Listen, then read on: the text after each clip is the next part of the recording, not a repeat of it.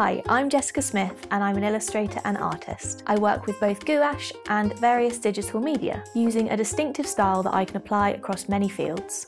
In addition to sharing pieces with my online followers, I create fun, vibrant imagery from everything from billboards to greetings cards and children's books like Prisoners of Geography.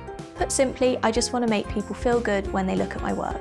That's why I use strong colours and distinct shapes to give everything a happy and positive vibe, whether I'm depicting a landscape or a still life.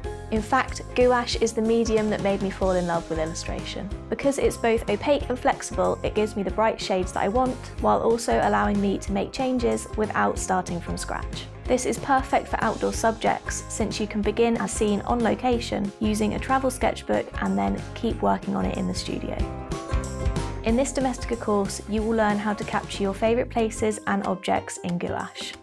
For the final project, you will produce a selection of spot illustrations as well as a double-page landscape painting.